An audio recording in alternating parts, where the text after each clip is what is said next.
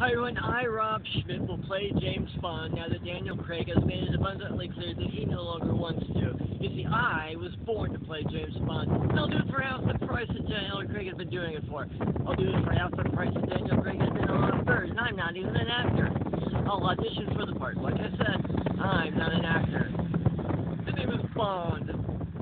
James Bond. Do one more take, just to be a good sport about it.